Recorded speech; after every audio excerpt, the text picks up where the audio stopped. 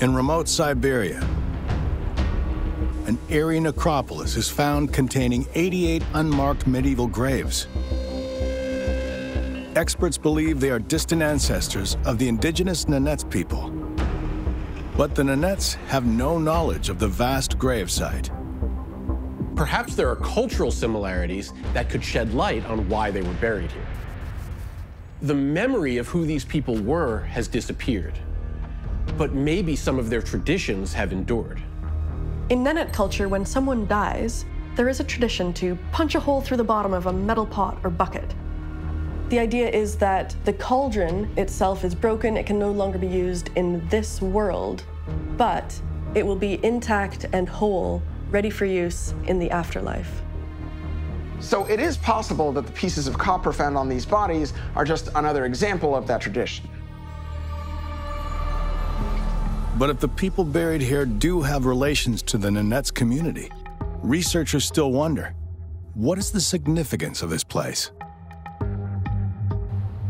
Zeleny Yar, the area where the necropolis was found, is situated by a river on a floodplain island. And it's the highest point in the area for miles around. This location is where two rivers meet, and the higher ground would have been less prone to flooding. It's really interesting that all of the bodies are positioned facing the river. Usually when you find a group of bodies arranged according to some geographical feature, like a river, it indicates that there's some significance there. Like maybe this river is sacred. In many cultures, rivers and bodies of water hold special significance. And in fact, there are lots of myths and legends around crossing rivers into the afterlife. But with no written records, the mummified boy, his incredible grave goods, and the 88 other graves are all that's left to bear silent witness to a mysterious people. We don't know what happened to these people, but the preservation of this boy is giving him a second life in our world.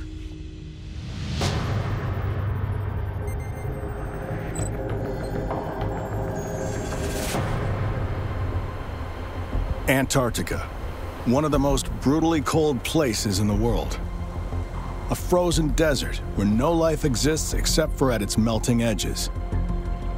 On its southern side sits a deep bay known as the Ross Sea.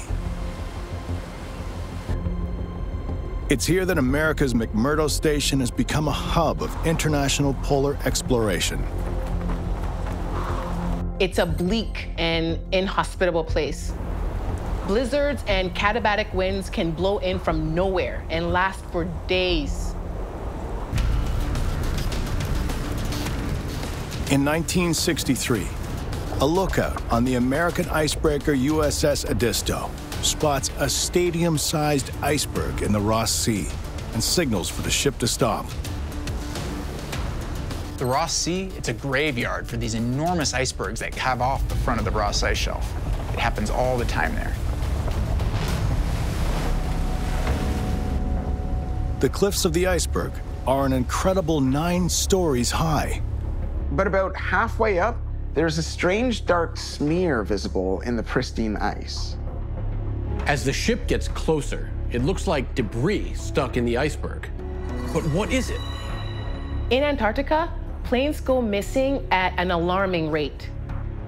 So maybe these are the remains of a plane that crashed into the side of an iceberg? To see better, the captain creeps the Edisto as close to the iceberg as he dares. Suddenly, a dark shadow snaps into focus. Huge boards of wood and large pieces of canvas are sticking out of the iceberg's face. The crew of the Edisto marvel at this strange sight. Could these materials be from a lost camp once used by Antarctic explorers? In the early 1900s, adventurers were obsessed with discovering the South Pole.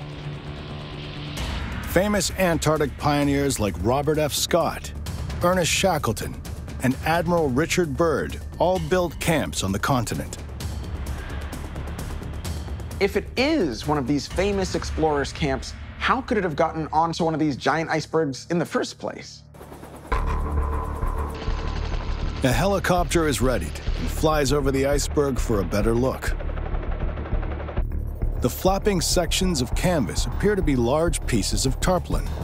The wooden boards look like the interior walls of a hut.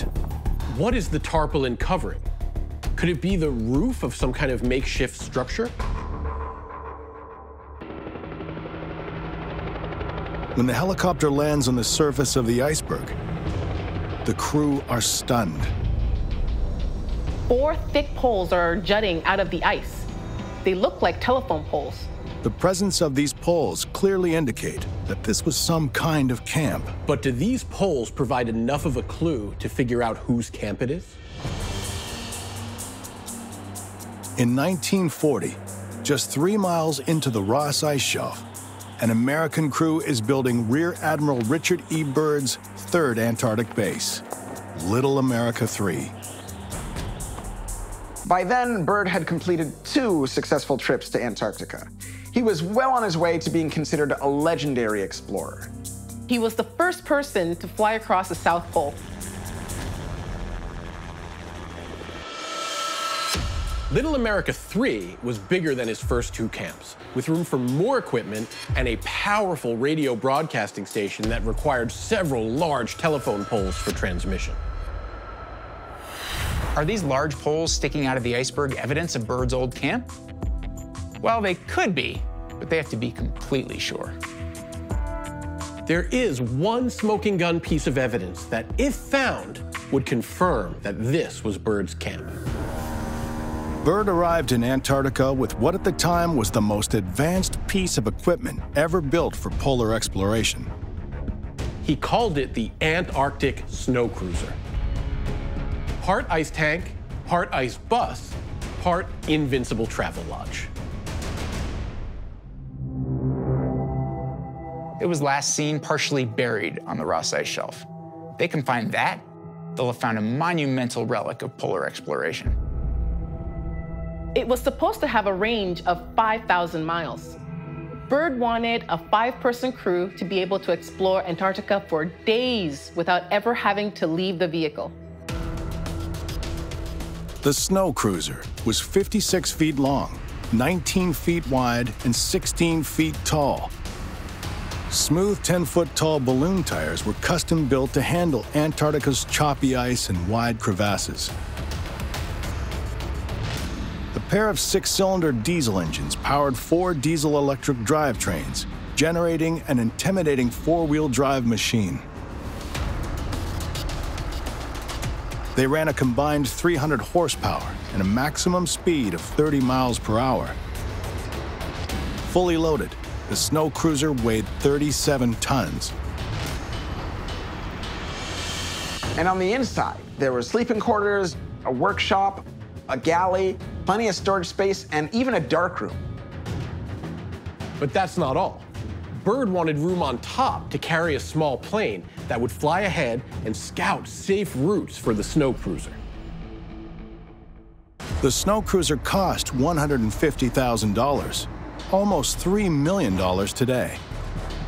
The price and the innovation of the design propelled the Snow Cruiser to instant fame. But as the Snow Cruiser arrives with Byrd standing victorious on top, the makeshift gangway breaks.